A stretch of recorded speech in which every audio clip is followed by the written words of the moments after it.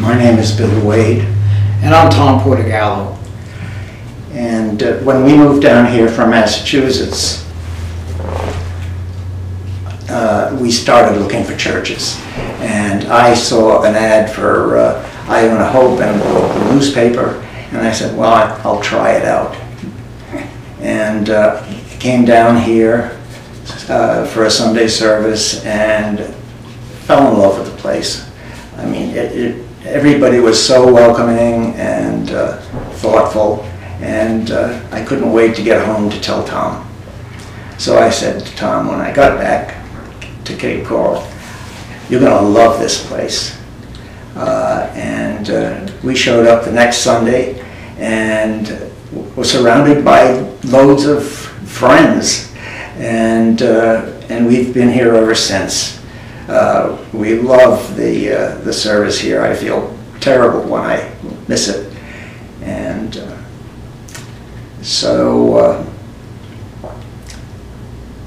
another thing I like about the church, besides its being very welcoming, is the opportunities for involvement. There are loads of things, and I chose Altar Guild and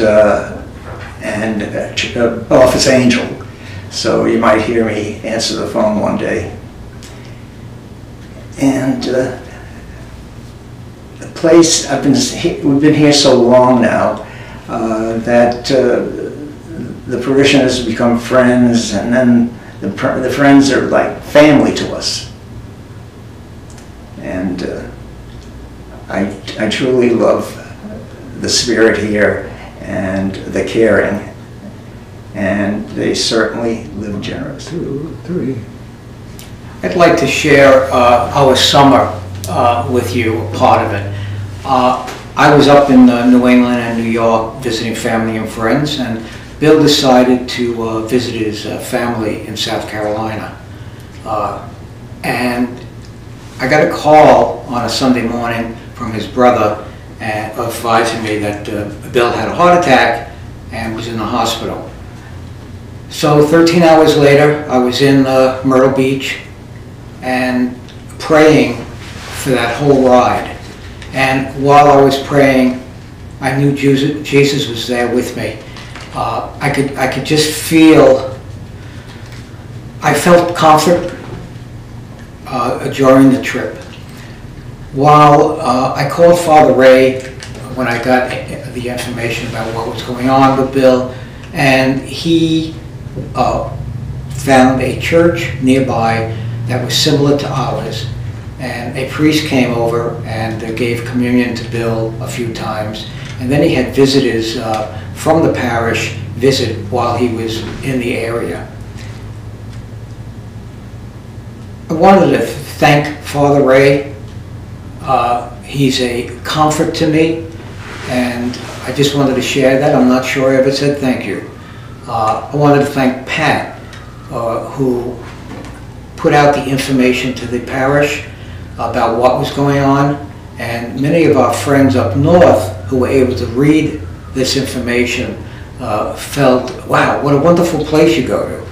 And some of them who visit in the winter definitely want to stop by to meet Pat and to attend some services here. I feel I have a safe home here with the homilies from Father Ray and Mother Susie. It's, again, a comfort to spend Sunday here.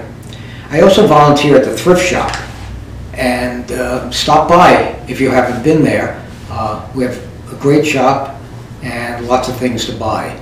And I'd like to just say that we live generously in Iona Hope. Thank you. One last thing I'd like to let people know is that I was very sick in South Carolina, and I didn't think I would make it back here. And I think the reason I did was the prayers and well wishes of friends and our family here at Iona Hope. Thank you.